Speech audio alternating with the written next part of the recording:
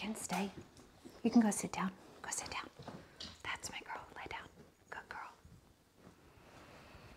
Well, welcome into Studio B, everyone, and welcome to your quick stretch break. I have Lola Lou joining me today. She's my, yes, I know I said your name.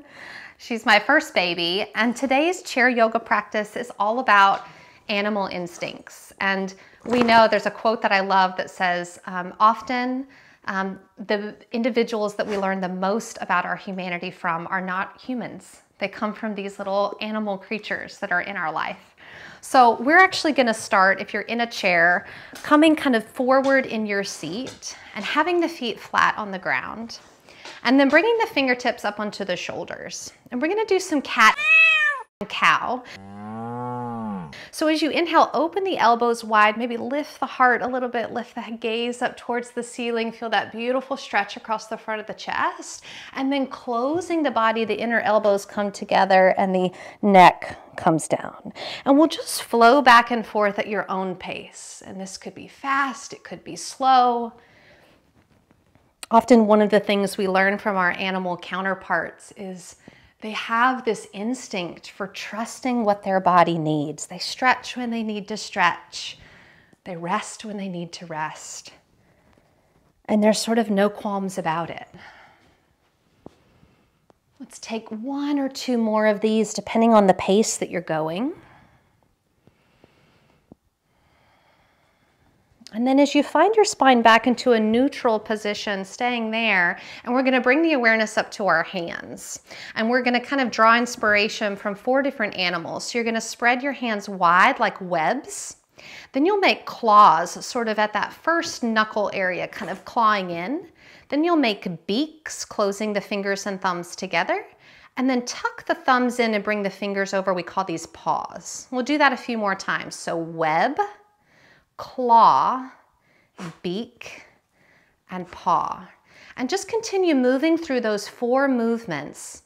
This is so good if you do a lot of typing or texting, even if you drive for longer periods of time. Let's take maybe 2 more rounds of this web, claw, beak, and paw. And the next time you find yourself in your paw position, roll the wrists. And sometimes I explore kind of straightening my arms. When I straighten my arms, I'll get a little bit more pull through the wrists. And if that's too much, you can soften the elbows again, bring it in a little closer to the body. And then just sort of shake the hands out. Beautifully done. Lola Lou, can you come lay down for me, please? Thank you. Stay. Thank you, ma'am. So we're going to come into our pigeon pose, and we're going to begin by extending your left leg forward, starting really gently and crossing the right ankle over that bottom left ankle. And you might already feel the right hip here, and then you just stay and you sort of breathe in this position. If you want a little bit more, you could experiment with sliding that right foot up the left leg and maybe even bending the left knee and bringing it in. So you're sort of finding the degree of the stretch that really meets your body where it is today. If you still want a little bit more, you might lean forward and just continuing to make sure, ooh, am I holding the breath or am I keeping it relaxed and easeful? You might even think this pose is named after a pigeon. The last time you saw a pigeon, they have this beautiful proud chest. So maybe you just invite the breath into your chest a little bit more openly.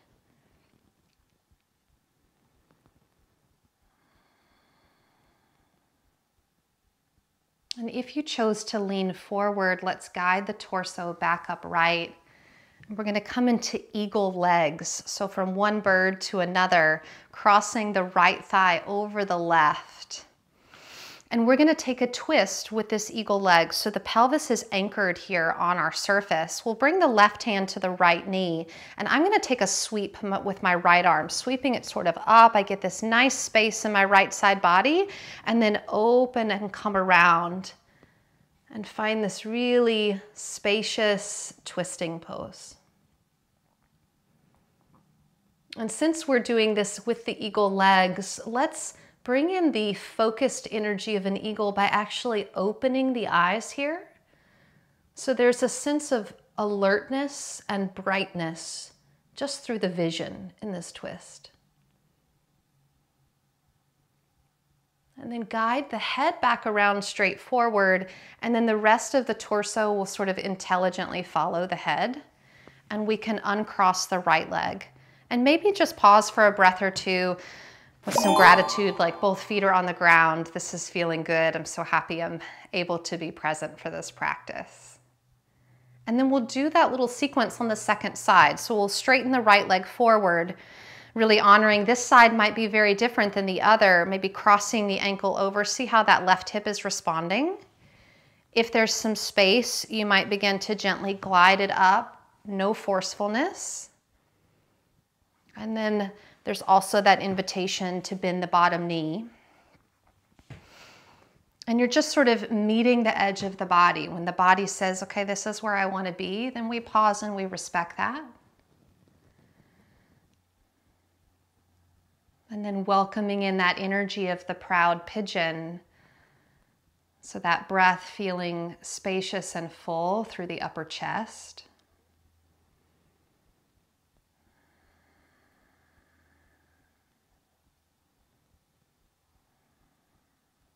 And then we start to guide our way into our eagle twist by first lifting the torso. So really honoring these transitions as we cross the left thigh over the right.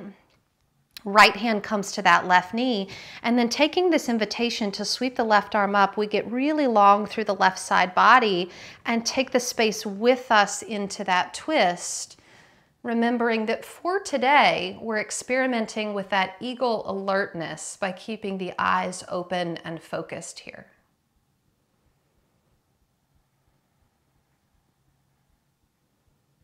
And I like to think all of these shapes were named after animals because humans were mindfully watching their surroundings and gaining inspiration by our animal counterparts that are often so wise.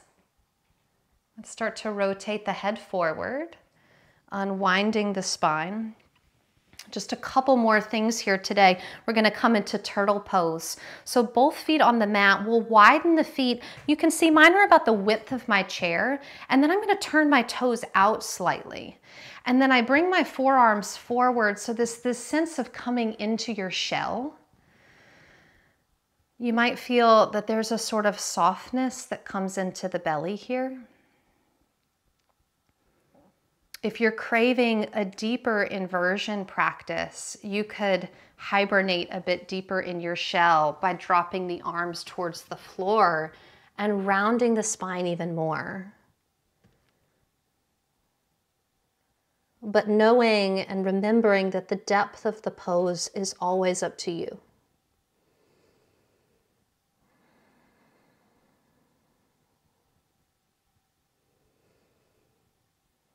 Let's take 2 more breaths in your turtle shell, enjoying this sort of hibernatory pause.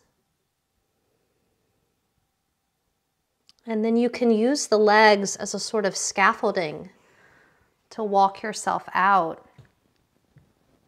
And once I get my torso upright, I bring my feet back underneath me.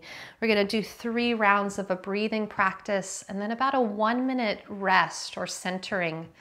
We're going to work with lion's breath. Pretty simple approach to this today. We'll inhale normally through the nose, and keeping it simple, as you exhale, you're going to open the mouth, stick out the tongue, and let the exhale be a little bit more forceful, maybe tapping into that energy of the lion's roar. So we'll do that together. Let's inhale normally. Exhale, open the mouth, stick out the tongue. Closing the mouth twice more. Inhale. Tapping into that cat-like energy. One more time, full inhalation. Really let it all out. And then closing the mouth, and we'll settle in for a little cat nap rest, maybe sliding the hips back, softening the spine. Thinking of this like animals do so well. They know when they need to rest and pause, and they do it unapologetically.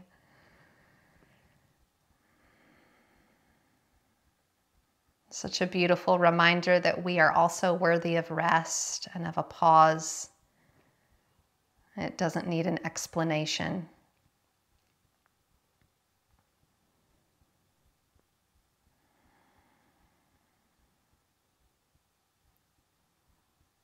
If you notice the mind wandering these last few breaths, just remind yourself, I'm resting now.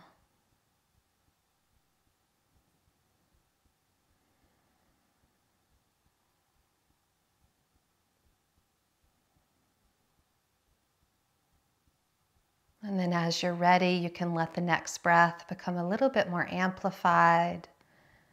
If you close the eyes, you could reopen them. And then just thank yourself for taking this quick stretch break and maybe just expressing just a brief gratitude for all of the lessons that our animal counterparts have to teach us. Thank you, Lola, for joining us. We love you, girl. Thank you for joining Studio B. Be blessed.